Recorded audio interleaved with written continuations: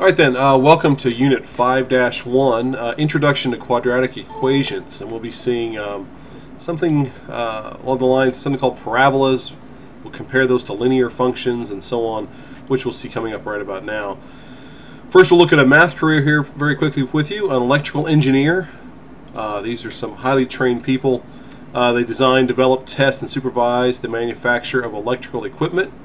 You can read this over here on the right if you'd like. You can see the salary structure right there, and you can also look at the math that you're going to need. But highly competitive field and well in demand for now, and as the university was pointing out that I was reading into the future there. Electrical engineer. So if there's a career that you have interest in learning about, just leave me a note with your email address and I'll forward you more about that if that's something that you're interested in. Here's our standard 21.0. We're going to graph and understand, really we're not going to do too much graphing. We're just going to recognize graphs, their shapes, y-intercepts, roots, x-intercepts, zeros, things like this as we go forward. Alright, today we're going to learn to verify if points on a graph may be a solution to a quadratic equation. Maybe a solution. We'll see what that means. Now here's a new shape for you. You've seen these, of course. This is the arch in St. Louis here on the left, and here's the Golden Gate Bridge up in Northern California by San Francisco there. Notice these shapes have particular attributes. They have seemingly a high point.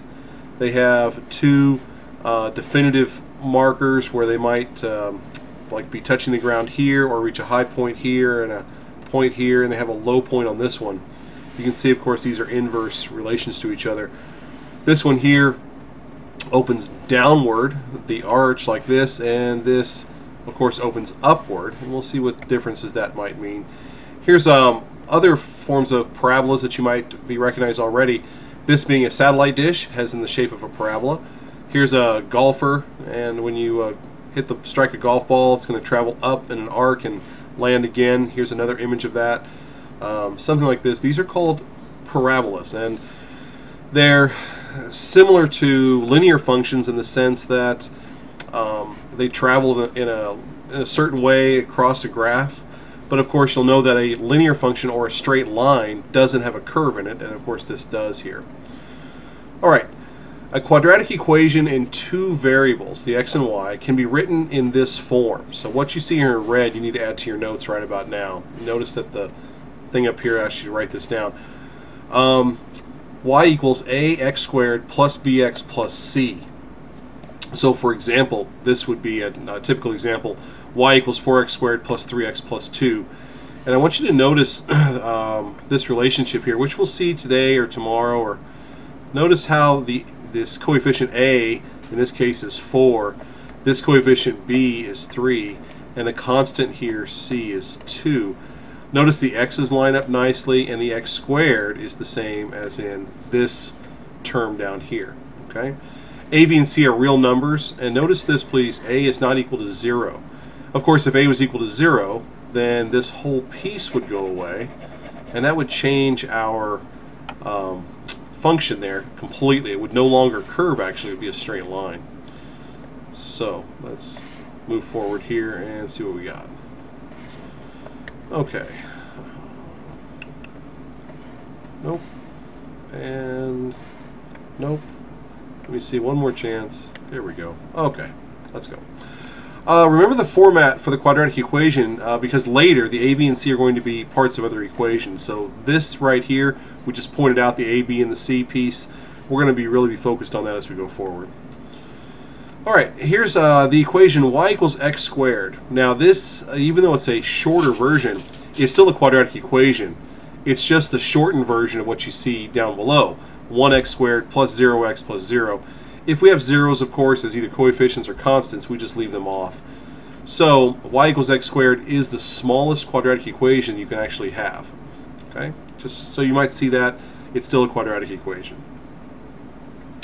Alright, here is the general form. This quadratic equation of y equals x squared is shown in this graph. Notice that this graph is not linear, of course. A linear is a straight line.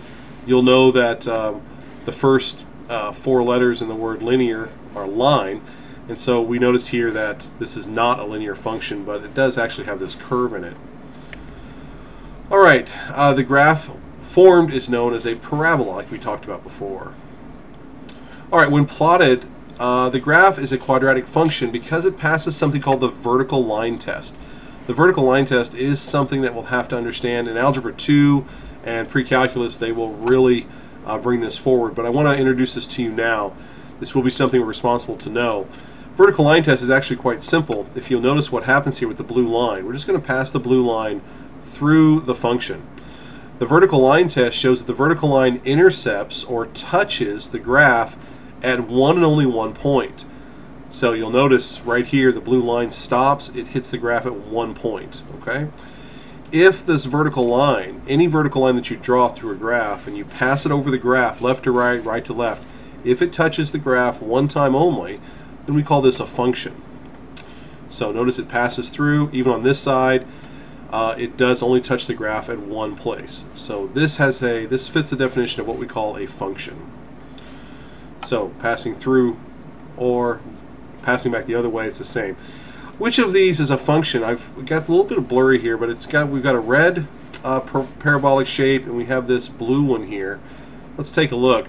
If we use the vertical line test and pass through, we've got two distinct shapes here. If we stop here at the red one, how many times does it touch the graph?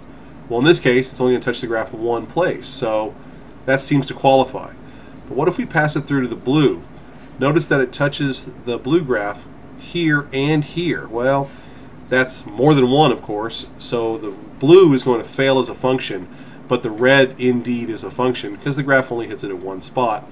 The vertical line only touches the graph at one spot, I should say.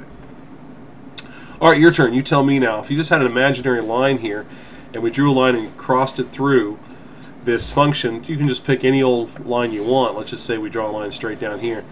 Does that touch the graph at one time only or more than one? Well, obviously it's going to touch it more than one, so our answer here is no, it's not a function. How about this one? Imagine a vertical line passing across this. Yes or no? That's correct. Yes, it is a function. Very good. How about this one here? Would this be a function? Would it pass the vertical line test? Again, we're going to say yes. How about this almost circle here?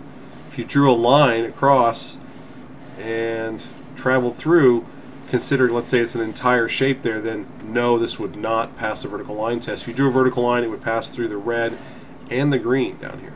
How about this one? This is actually a cubic function.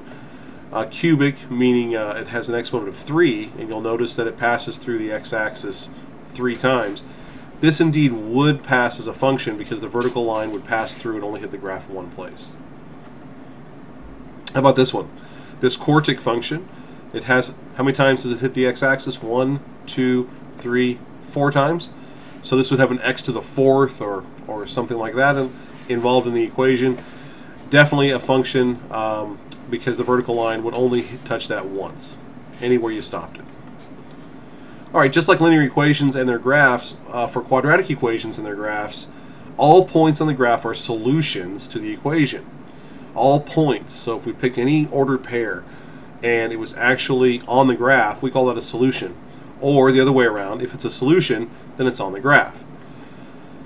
So without graphing, tell if each ordered pair is a solution for the quadratic equation. So here's just an example for you to look at. So just notice the guy up here just to watch, please. You've got 2 and 4. Remember that this is x and this is y. So I'm going to plug 2 in for x and 4 in for y. Let's do that and see what happens. Is it true that 2 squared equals 4? Well, of course that's true. 4 does equal 4. So yes, this right here, 2, 4, if I drew this on a graph, would appear right on the line of that shape that looks like a parabola. So if we drew this, we would get this shape here, and 2, 4 would appear right on the line. Okay. How about this one, 2, negative 4? So again, plug this in for x and this in for y. Is it true that negative 4 is equal to 2 squared? Well, by now we probably realize if you square any non-zero number, you're going to get a positive value, never a negative. So in this case, no, negative 4 is not equal to 4.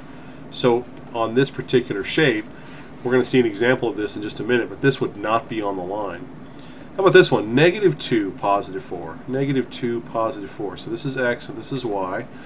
plug those in. Is it true that 4 is equal to negative 2 squared? Well, a negative 2 times negative 2 indeed is 4. So yeah, that would be on the line. Now, we're not going to have to graph these, but you could also check your answers by graphing. 2, 4 would appear here. That you'll notice is on the graph. The other one we found was 2, negative 4. Well, if you plot 2, negative 4, is this on the red line? Well, obviously it's not, so it's not a solution. And negative 2, 4 indeed is on the graph. So again, there it is. So if you were to graph this, or as we'll see with maybe some graphing calculators in our work, you'll see that there are points that are plotted on a line. In this case, on this parabolic line here. Alright, so without graphing, tell if each ordered pair is a solution to the quadratic equation. So I've given you one here, y equals negative 3x squared minus 4. This is going to challenge your order of operations now, like we've always stressed.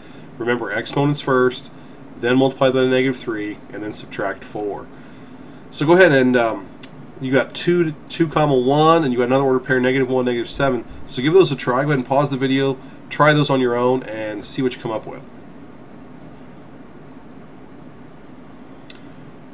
Alright then, how about we plug in that 2 for the x and the 1 for the y. So let's plug a 2 in here, right, for the x. And I'm going to end up with all this here. Let's just see if the right side actually equals the left side. Negative 3 times 2 squared minus 4. Remember, do the exponents first. So I'm going to end up with negative 3 times 4 minus 4. Negative 3 minus 4. Well, negative 12 subtract 4 is not going to be equal to 1, so that's going to be a no. How about this one over here, negative 1, negative 7. Let's plug that negative 1 in there. And we'll just keep the left side the same, of course, but this is going to be a positive 1 times negative 3.